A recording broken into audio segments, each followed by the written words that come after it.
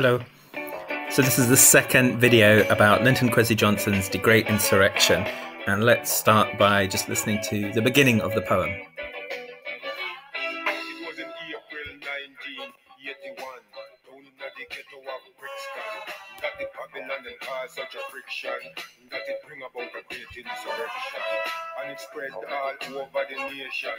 It was truly an historical occasion. It was the event of the year, and I wish I had been there when we run riot all over Brixton, when we mash up in the police van, when we mash up the wicked one plan, when we mash up the swamp 81. They what? They make the ruler them understand that we not take no more of them oppression. And when we check. Okay, so before we get into the main act, I just briefly wanted to mention this interesting pamphlet I met that I found. It was published by the Riot Not to Work collective about a year after the Brixton uprisings. Seems to be a bunch of white anarchists. It includes this poem. I don't know much about the context of this publication, but I thought the poem was an interesting counterpoint to Johnson's poem, particularly these last bits. It's not youth or unemployment or immigration or even alienation like sniffing glue. It's something to do. No one is behind it or leading it. The state only just outflanked it. We all played a part in it, and I'll never forget it. I mean to say, dull it wasn't. So that last bit, maybe some kind of resonance with Johnson's poem, the kind of excitement, the celebration of events, possibly also some differences of approaches here. So this poem trying to say very unequivocally, as straightforwardly as possible, no one is behind it or leading it. Maybe kind of as a point of anarchist principle even here. And it's interesting that in one of the accounts, so this is partly an interesting publication because it includes a bunch of first-person accounts of the Brixton uprisings.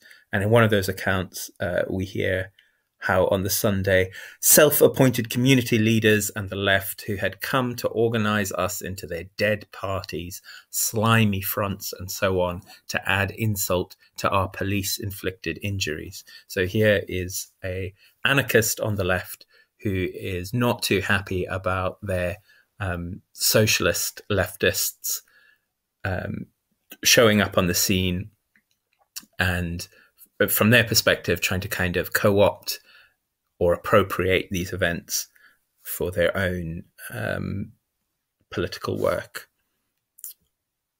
So yeah, just a interesting bit of context that the PDF is all online if you feel like checking it out. But let's move on to Johnson's poem, The Great Insurrection. And what I'm going to do is just go through like maybe agonizingly slowly and pick up on points that seem interesting and pose some questions. I should say this is part of a series of videos that's about close reading. So we're primarily thinking about the words themselves, although in the earlier video I set out a little bit of the historical context because I think it's important. So what happens? Well, we set the scene. It's April 1981. And one of the first really interesting words that we encounter is ghetto, the ghetto of Brixton. So it's a rich and complex word, ghetto, often quite a negative word with connotations of poverty and segregation. As a kind of fairly literal definition, a ghetto is a urban enclave whose inhabitants are maybe ethnically homogenous and of an ethnicity that is not the majority of the city. In the UK, those sorts of places don't really exist in quite the same way. If we think of a place like Brixton as exemplary, rather than there being a particular minority that is a majority in that enclave, it's a question of kind of diversity, that there is a majority of lots and lots of different minorities. So it's a kind of diverse place, and that's one of the ways in which the word ghetto might have a positive energy about it as well. It might be a reclaimed word to some extent. It might be a word that to somebody belonging to these communities means home, means a place of connectivity, of community, a place of protection from some of the injustices that might be encountered in the society more widely. And I think those positive connotations, I think, are what are active in this poem. As we continue to read on, we find like a lot of celebration, a lot of revelry, a lot of enjoyment and delight. We might want to ask, why, and how does that tone of delight and celebration fit in with the other things that are going on in the poem?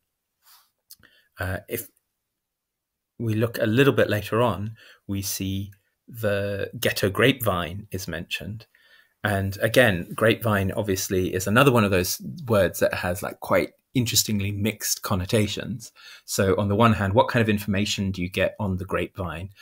You get rumor, you get hearsay, you get information that's secondhand, third hand, you get that kind of broken telephone effect where somebody tells something and they slightly mishear it, or they slightly misinterpret it, or they kind of add their own spin, and all those incremental transformations kind of add up until you get this kind of completely mutated different version of what happened. So that's one side of it. But on the other hand, the grapevine is also the place that you go to for the really good information, for the information that you're not going to find in more kind of mainstream, widely accessible public venues. The information that is, that for whatever reasons people want to keep to themselves, maybe because it's incriminating information, maybe because it's valuable information, maybe because it's potentially dangerous information that could be weaponized in some kind of way. In conjunction with the word ghetto, I think there's also maybe a sense of something quite fruitful and vibrant and flourishing there. It's certainly, grapes you might associate with feasts and festivity and wine, and in the context of this poem, I think it's an interesting word choice. There's some interesting connotations, given the kind of economic deprivation prior to the Brixton Uprising, and given the economic damage which occurred during the uprising. There's a kind of prosperity and fruitfulness there.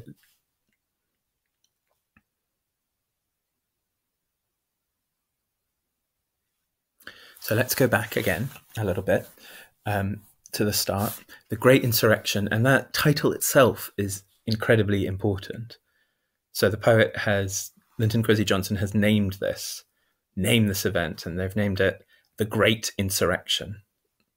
What kind of a title is that? What kind of name is that? What do you think? It's a grand name. It's a powerful, important name with a certain amount of gravitas, dignity, grandeur. He could be being sarcastic. Something worth exploring. We should always explore possibilities of sarcasm, humor within a poem. In this case, I don't think he is. I think he's quite sincerely conveying an aura of importance and grandness. And likewise with the epithet historical occasion. I think he really means it. So you can say that as kind of a platitude, right? So, it was a historical occasion. It was the event of the year. Yeah, it was great. I wish I'd been there. I think there's a little bit more to this. I think this poem is probably quite aware of the double-edged nature of entering into history. So what does it mean to become a historical event, to become the subject of those who make history? Historians, of course, but others as well. Well, by controlling the past, to some extent, you have more control over the present and over the future. And so the past is a kind of valuable commodity which is struggled over, and it's a struggle in which powerful forces often prevail. So upon entering history, you may find that your own version of events, your own memories, your own, what you think of as your own personal history, suddenly becomes the property of forces that are much larger than you and that may have agendas that are inimical to your own interests. I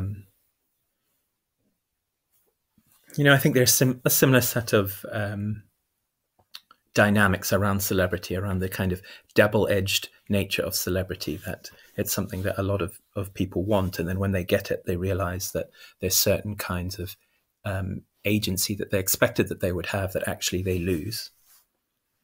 So it was a historical occasion, and it was a great insurrection. He doesn't call it the Brixton Uprisings. He doesn't call it the Brixton Riots. Does he use the word riot at all? That's interesting. He does. I think he uses it twice. But he uses it in a very particular way. He uses it as part of the collocation run riot.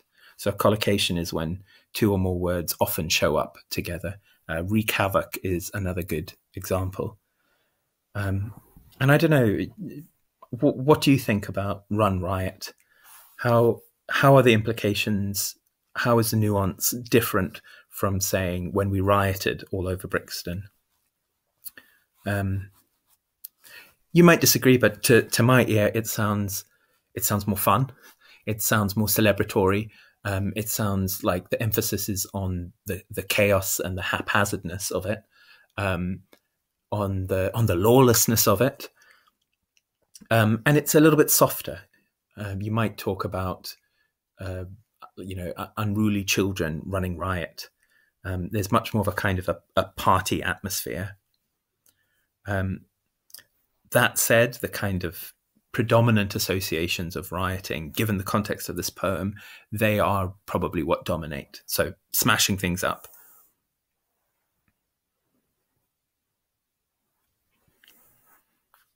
Okay. So he sets up, it was April 1981, and he sets up very clearly the causes, or the one cause that he sets up of these events, and that is the friction caused by the police. The police brought this about. Babylon, as we mentioned in the earlier video, is a really rich, interesting word that includes connotations wider than the police. It includes oppressive systems more generally, the state, colonialism, racism. But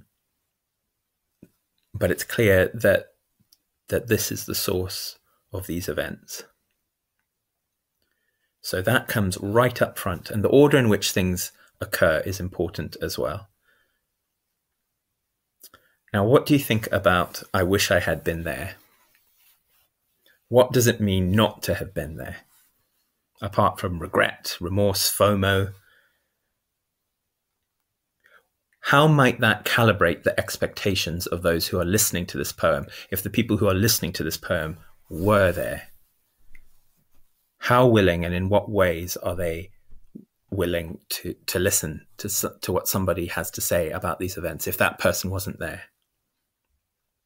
So that's one set of questions. And then a related set of questions are, how might the poet anticipate those expectations, that kind of resistance from those who were there? So I don't know if those questions are completely clear. To put it another way, as we keep reading through this poem, I think we should be attentive to how the poet is positioning themselves in relation to these events, and how the poet is claiming a certain kind of legitimacy or authority to speak about these events. So already I think we can see that in action. The poet is quite charmingly, perhaps, saying how much they regret not being there, and they're being really upfront about that. And then what pronoun is the poet using? I wish I'd been there. The poet starts to use the pronoun we. So the poet is aligning himself absolutely with those who run riot all over Brixton. Slightly riskily, perhaps, to make a kind of public to make a public statement that shows solidarity with criminal acts.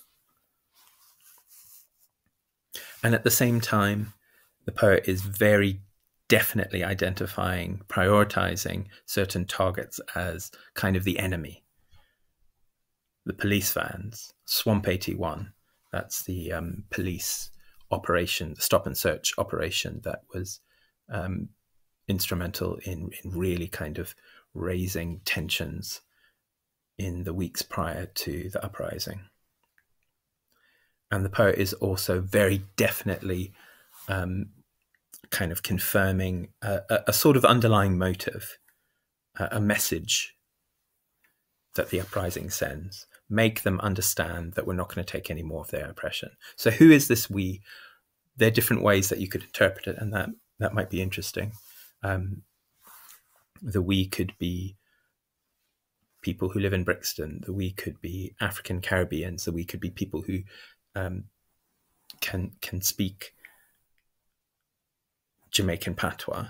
I think the we perhaps that this poem gives us above all is the we that will not take any more oppression.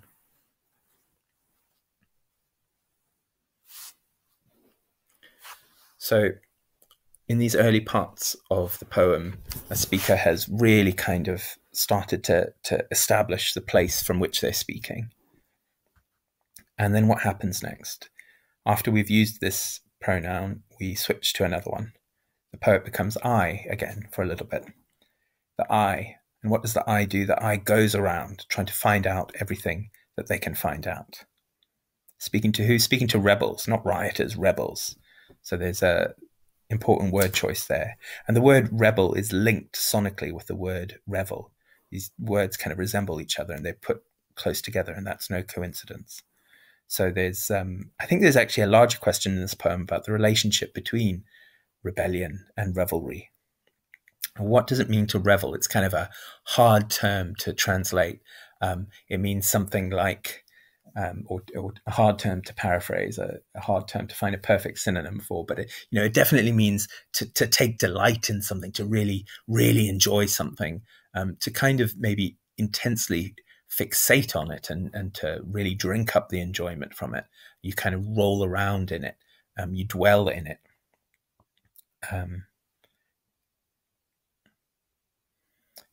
It's a kind of refusal to allow something to just disappear and drift away.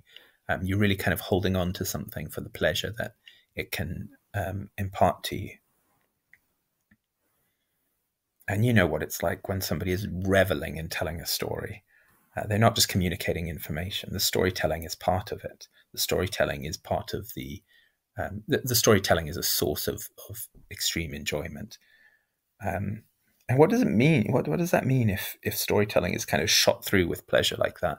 What does it mean for the reliability of the information? What else does it mean?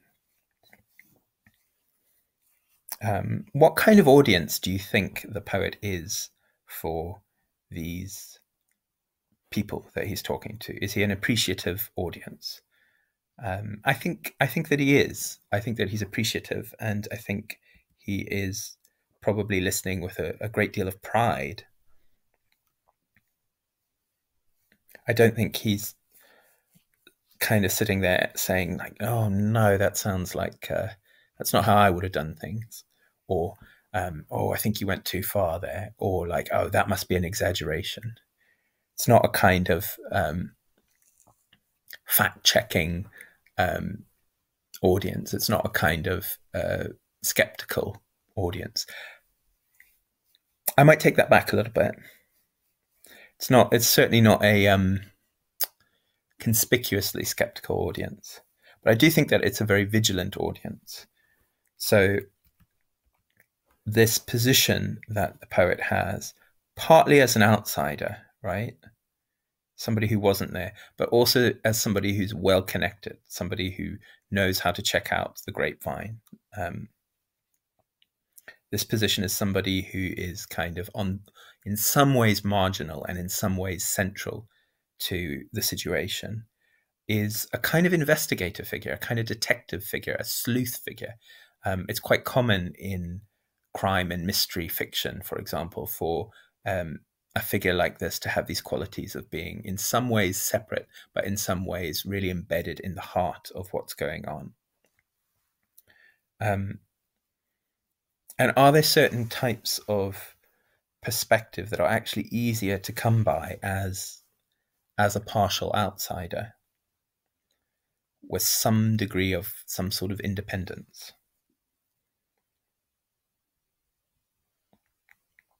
And how does that independence compare with a completely different kind of independence, the putative independence that we encounter later on in the poem when we hear about Scarman, the judge who headed up the independent inquiry of these events. Independent, perhaps disconnected, and of course not independent of the wider society in which these events unfolded.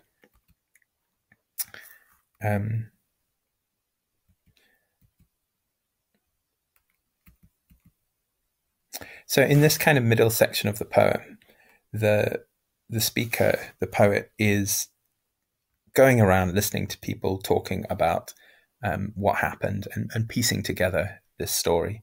And these are good stories. These are good, exciting stories, and the people enjoy telling them. And I think the poet enjoys listening to them and is kind of excited and proud of them. That's my reading of the tone here.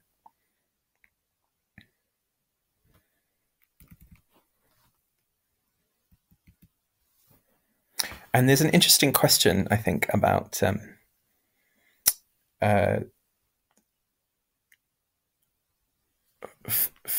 boasting and bragging.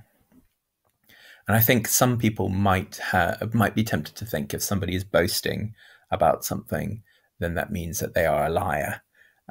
If somebody's bragging about something, then that means that they didn't do the things that they're saying.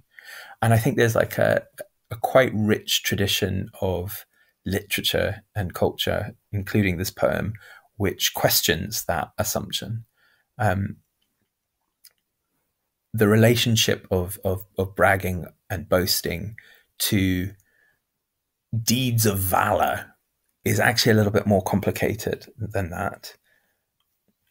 And sometimes, there's such a thing as bragging rights.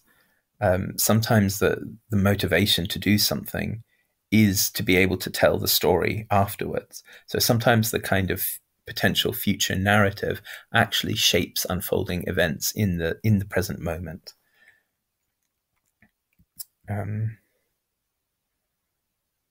I think that's one of the ways in which this poem also kind of intersects a larger poetic, literary, and cultural tradition, which explores the relationship between, between violent conflict and revelry, celebration, which is a very complicated relationship.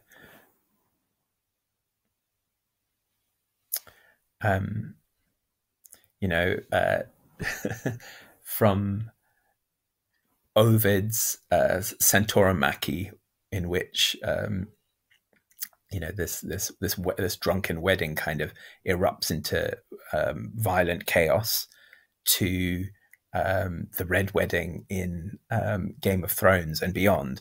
There is this uneasy relationship between times of celebration and times of war. We sometimes might want to think of them as being kind of segregated and separate, but they are uncomfortably interwoven. And one of the questions that this poem raises is that I think of a kind of military vigilance, being alert.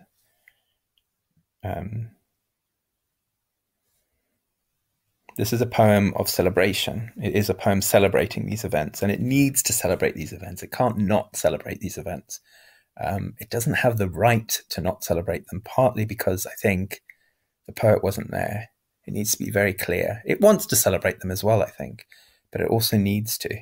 It needs to, as part of its own project of constructing its authority, constructing a legitimate place from which to speak. And why does it want to construct a legitimate place from which to speak? Because it wants to make some criticisms